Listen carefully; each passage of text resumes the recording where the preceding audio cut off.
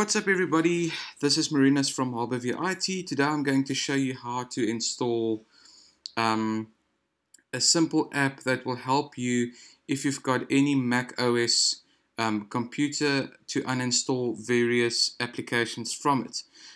All you need to do is you need to open up Safari and type in AppCleaner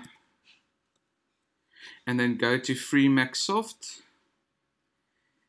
and select version 3.4.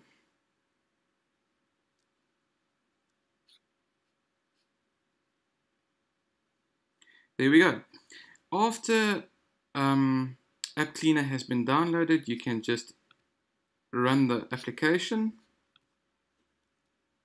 and this is what AppCleaner actually looks like. Now what you will do is, when you want to uninstall a program from your Mac or MacBook Pro or whatever, you would simply drag the application into AppCleaner and it will search for all the associated files of that application, and after you've selected all the files that it brings up for you, you can just click remove and type in your password,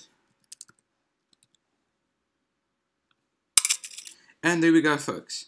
So AppCleaner works a lot like the add and remove function in Windows, and it's quite simple to remove apps from any Mac OS computer that you might have now.